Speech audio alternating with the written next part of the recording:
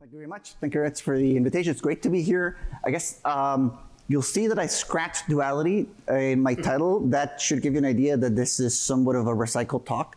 But I found out that if I sliced it correctly, it had perfect topics for this workshop. So there's definitely a lot of Julia in it. There's some matrix calculus. There's definitely interplay between computation and mathematics.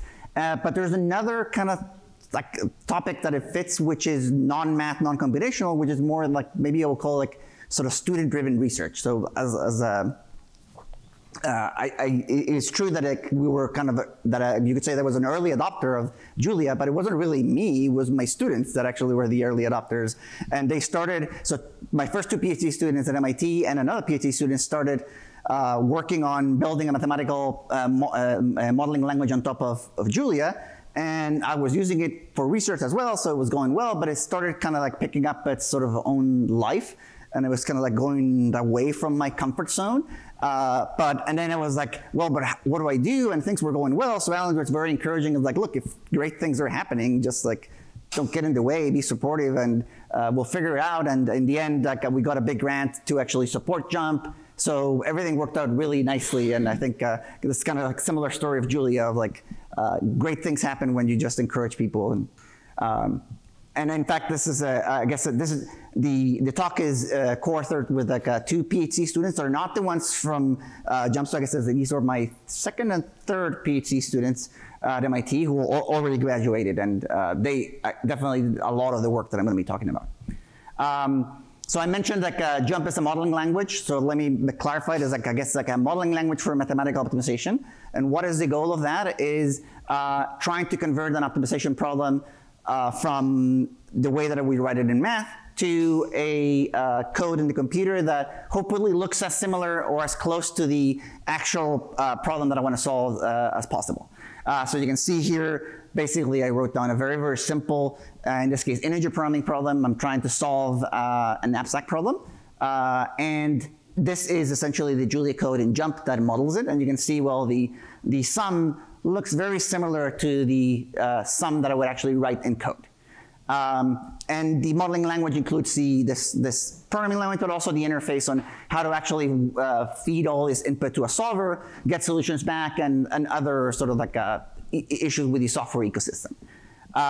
And so what I'm going to talk about most today about is like a little bit of JUMP and how JUMP can be used for different things, but mostly how JUMP can be used to model, to go a little bit more from things that look more linear to things that are more nonlinear, to more nonlinear optimization problems, particular convex optimization problems. And I guess there was a question about Julia. It's like maybe it's like anybody that is used to Julia finds anything strange about this code? Unfamiliar for Julia code, let's say. It's zero index based.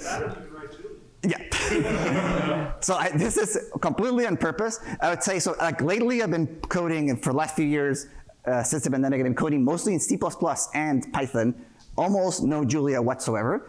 And so it was a shock to move from one indexing to zero indexing.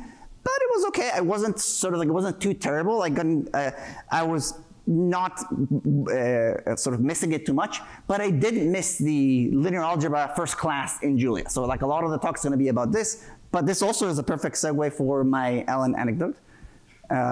So like I was very happy to, so Alan I guess tweeted maybe 3 times or 4 times. And I'm happy to have been one of the ones that helped get the first tweet. So he was a colleague at Sloan, and we were actually using Julia for optimization problems.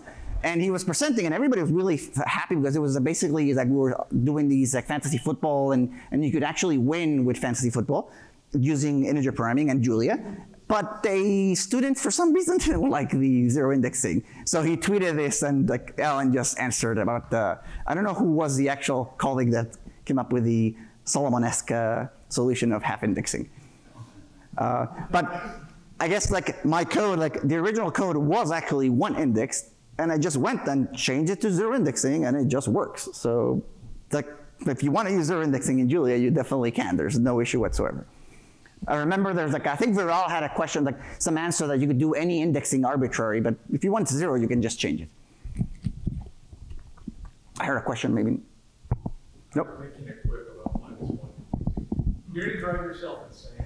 The minus, I mean, half indexing, well, I mean, it's just sets. It's like, and I guess like the other thing that I did is like, well, you can always just like try to use matrices and linear algebra, and then it's like, doesn't really, the indices are not even there, which I guess will come back later in the talk as well. Okay, so let me start like with the real kind of like talk. So first, let me just tell you about a little bit more about jump.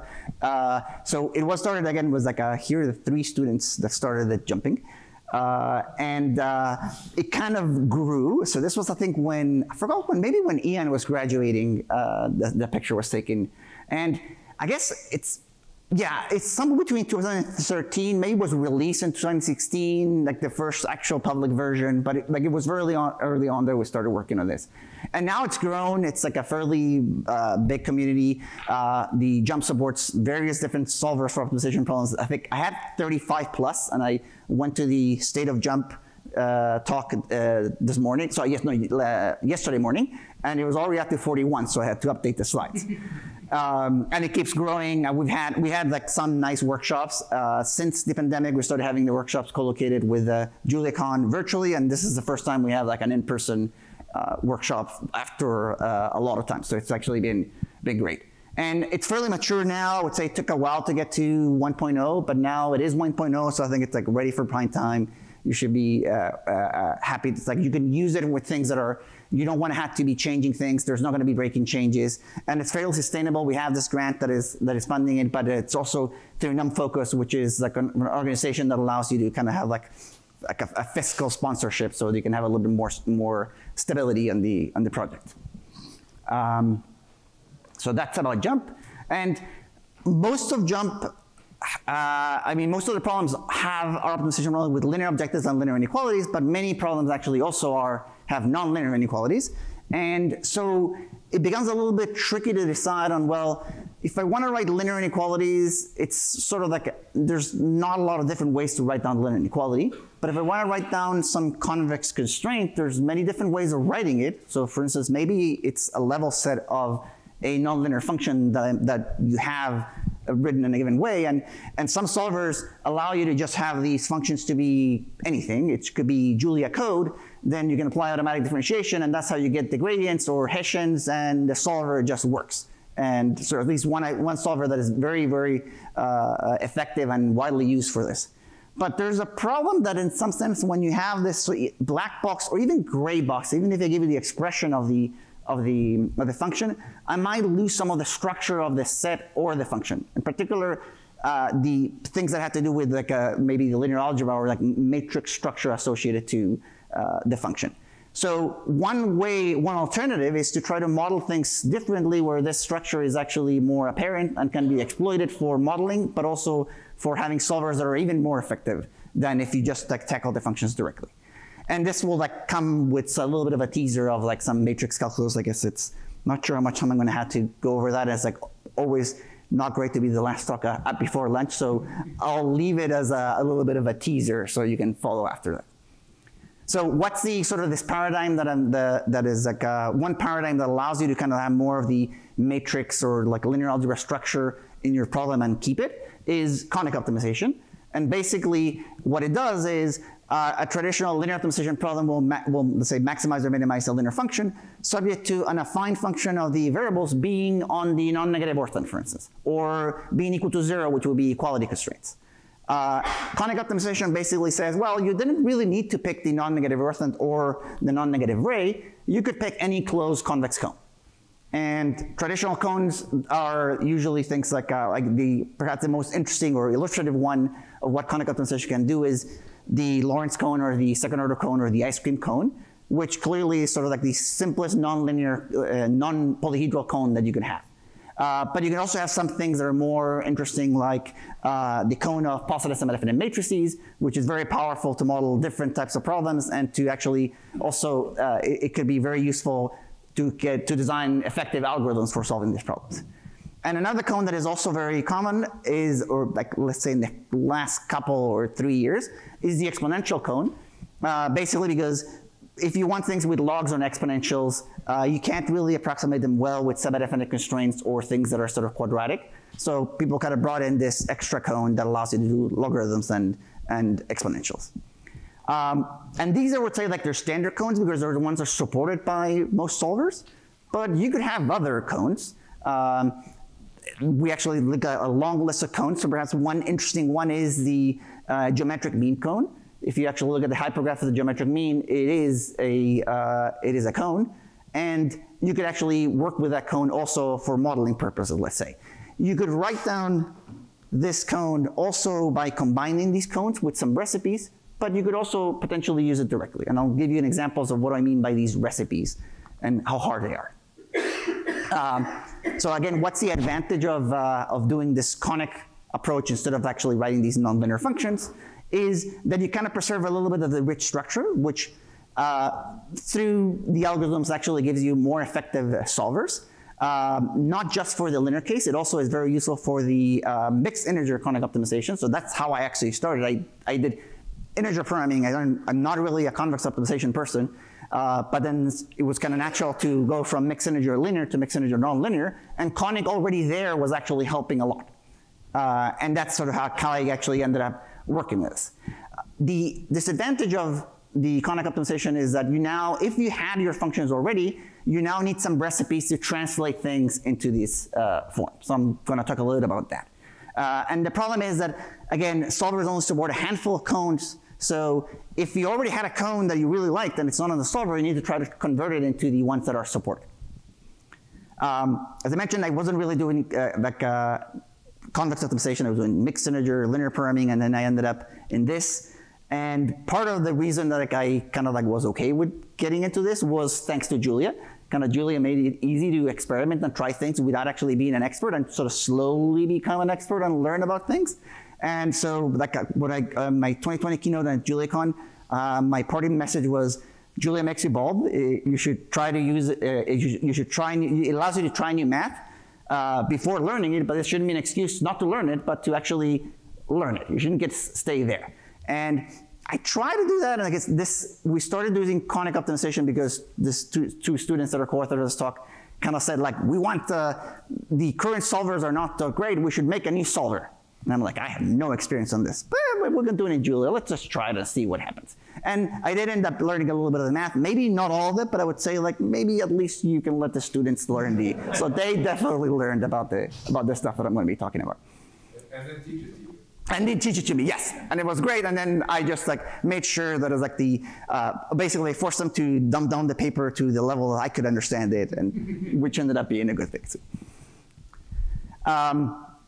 So the recipes. So it depends on how, you could argue that the recipes are complicated or not. So instead of arguing in favor, I'm just going to give you a couple examples. Here's a very, very simple example. Your only nonlinear function is entropy, but it's fairly tame nonlinear function.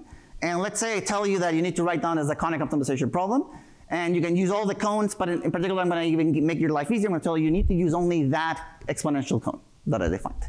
How you do it? Well, it's not completely evident. You need to do a little bit of transformations, but it's fairly simple to realize what I need to massage to get the problem in a conic form. And in particular, what I actually ended up doing was I actually picked a slice of the cone. So, and this is kind of going to be a typical thing. Once you get that is sort of the hard part of figuring it out. It's not too terrible. Now you can write down your optimization problem in conic form. And one key aspect is that you will need to add some auxiliary variables to your problem to be able to model it. And in this case, it's only a few scalar variables, so it's not too expensive, it's not too terrible. So far, not a lot of work. How do I put this into jump? Could be potentially very annoying. Fortunately, it is not that much more than what you actually would do in the linear part, so all the linear constraints kind of look the same. And this constraint that says some of the variables belong to a cone, you can write it down exactly the same way that you would, as long as this exponential cone is supported by jump. And it is, and in fact, it is supported by many solvers as well. So not too terrible. So hopefully this is yeah, okay, I can do that. It can get a little bit more annoying when you start doing more complicated things. So here's fairly classical problem of experimental design. If you're familiar with it, you will know. If you're not familiar with it, the only thing kind of interesting to note is basically This is trying to design an experiment of doing linear regression with querying different points. And basically this matrix that I'm building up here is, so this is basically the question that I'm doing, and how many times I'm adding the question. This is a matrix, and this matrix, its inverse is essentially the covariance matrix of the estimator of my linear regression. So what this problem is trying to do is like picking the covariance matrix, sort of scalarizing in some way with the log determinant, and trying to minimize the variance to design an experiment that will give me the best linear regression with regards to minimum variance. How do I model that now in conic optimization? Well, it gets a little bit more complicated. If I use the semi-definite cone, I can do it, and together with the exponential cone, I can write down something that is not terribly complicated, but now I have a lot more auxiliary variables. Besides some scalar auxiliary variables, I have this matrix of variables that might actually make the problem grow significantly. My original variables were only these, how many times I do the experiments. Now I needed to add these, build these matrices that are going to go into the solver and make all the internal linear algebra a lot harder to do. But you can do it, and I guess it is polynomial, everything works out okay, but it can really kill you, in particular with memory. So the question is, can we do a little bit better? And the sort of first step on trying to do it better is, this was kind of like a clean, I can do it. Could I actually have something shorter and cleaner and have like a better cone? And I can by maybe adding a new cone. So what I can actually do is, the same way as if you look at this cone over here, I basically picked the exponential function, the epigraph of the exponential function, and homogenized it, and made a cone. I picked a cone that was generated by this. You can do the same trick with the log determinant. Now this is a function that gets a matrix and gives me the output as scalar, and I still add a scalar function to try to do this, this trick, and I now get a cone, which if I actually pick the slice of this cone, I get the function that I wanted. So it's fairly simple to actually go and reformulate the problem, and I can see that basically I just picked the function, did the homogenization, the same trick of picking that sort of slice, and now I actually have a conic optimization problem. How do I go from this to jump? Fairly easy, because jump actually supports the log determinant cone. The only thing I really needed to do here was like, there's a little bit of space. I basically formed the matrix over here, this matrix inside here. I basically did a little bit extra thing to pick the upper triangle part of the matrix and just like make it a vector. And if I pick that thing and tell jump, that thing has to be inside the triangle. In particular, it's like not just that vector, but the concatenation of T1 and the representation of the matrix in that flattened vectorized way. That's all I needed to do. And I can solve, and if I solve it with like various different solvers, it will work. If the solver supports this cone directly, it can use it. If not, jump basically will do all these other steps that I showed you automatically, because the nice thing about the recipes that are sort of mechanical. You usually can just combine the rules fairly simple and just like get things done. Might not be the best one, but jump does a very good job on trying to make it efficient. And jump now recognizes over more than 20 cones of matrices and vectors, so you can easily play with them, and again, we'll do all these transformations automatically. So it does help you. Having these extra cones kind of like lowers the burden of actually having to build models.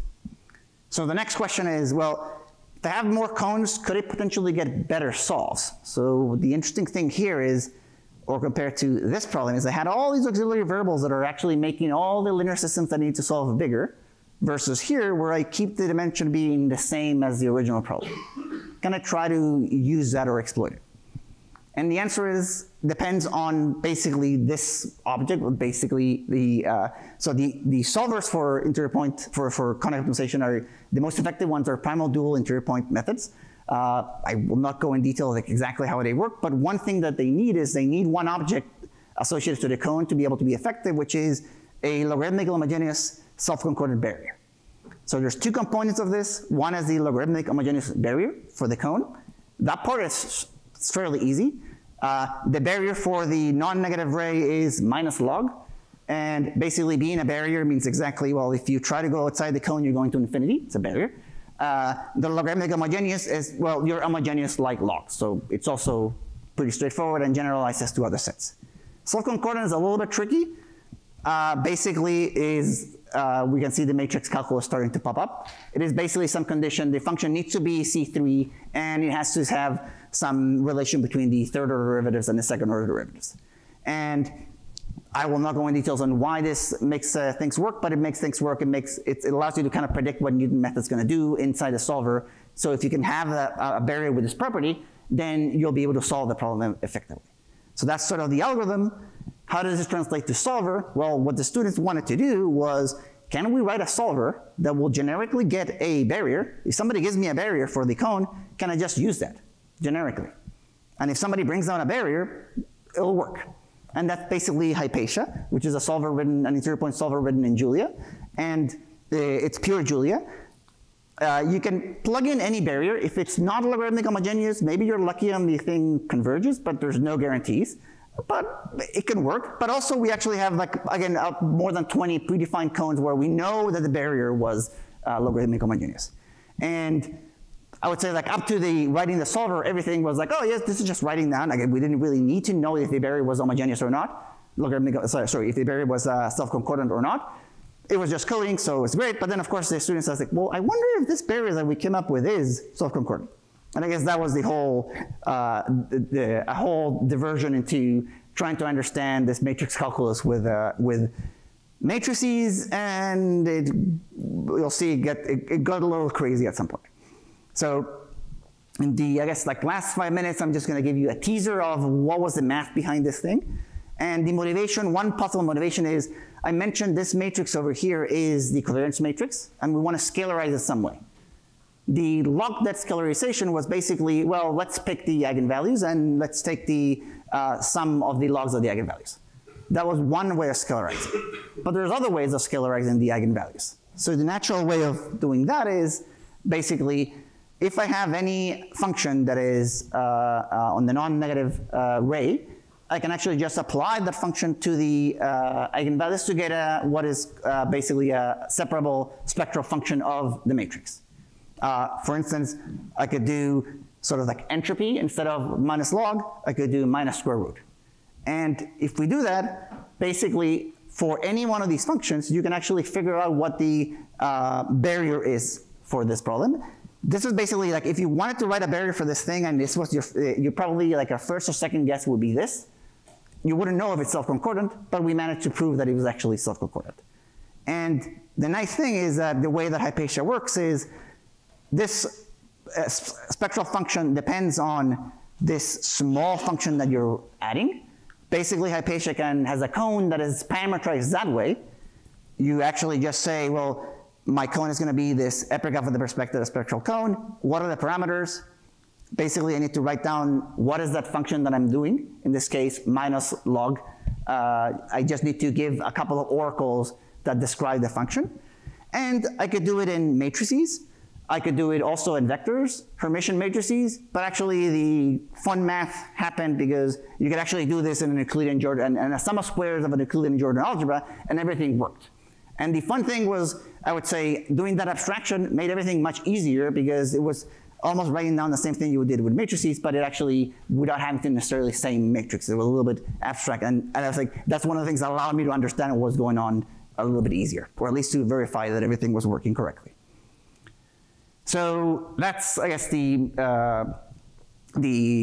most of my talk. I guess the teaser is partly, instead of actually rereading the paper, I'm kind of trying to hope that you will want to read the paper again. So I'll tell you a little bit like what are the interesting things to find there. So in the paper that we wrote with my students, we also talked about, so we looked at separable spectral functions, but I didn't define what a convex separable spectral function is. That is in the paper, but what we did was more looking at that the derivatives of the function were matrix monotone, which kind of are the matrix convexity and matrix monotonicity are the natural generalizations of the scalar versions.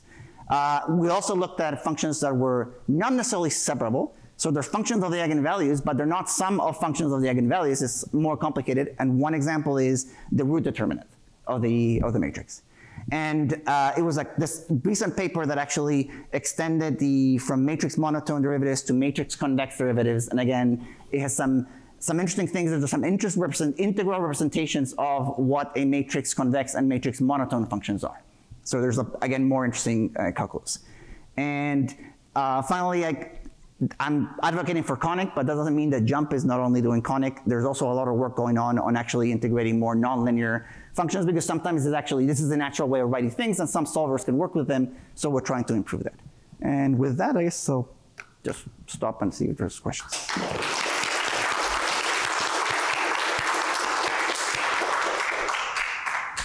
Any questions? Okay, I have one.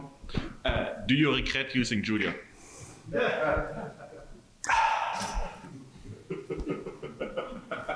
Do I regret using Julia? Yes. Not really, because... But there were pains. There were pains of using Julia? Before 1.0, I think Jump had a lot of churn. Before Julia 1.0. I think it was because if you're doing research, it didn't really, I didn't really, if you don't know what you really were trying to do, it's like as things change, it's like, oh, my idea has changed from last week, so if the code changed, it wasn't that bad. I think now, now that I'm doing more production code, I would be, I can see why people would get mad at the beginning of Julia, but I definitely didn't feel the pain at all.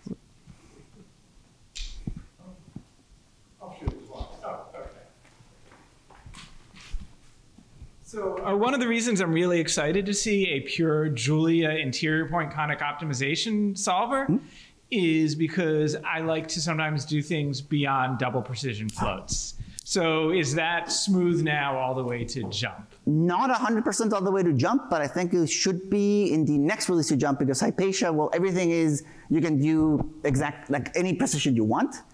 It was just that you couldn't write down that through jump, and now jump allows you to do any precision. So let's say if the solver supports rationals even, let's say for linear optimization, you just define a jump model that is parameterized by rationals. And I think that should be out. I promised jump 1.0 for like 3 years, but I think, let's say, I think in a couple of months at most, I would think this should be released. It should, if I understood correctly, yesterday morning they said it was like about to be merged, maybe even this week. So. Okay, right. I've done it before for linear programming with convex calling tulip, but for semi-definite programs, I really want it in tulip testing. Yeah. And I guess I'm not sure. I'm not sure we're trying with rationals. I don't know what's going to happen there, but at least with like big floats or things like that. Yeah, big floats would be great. Then that's break for dinner, lunch.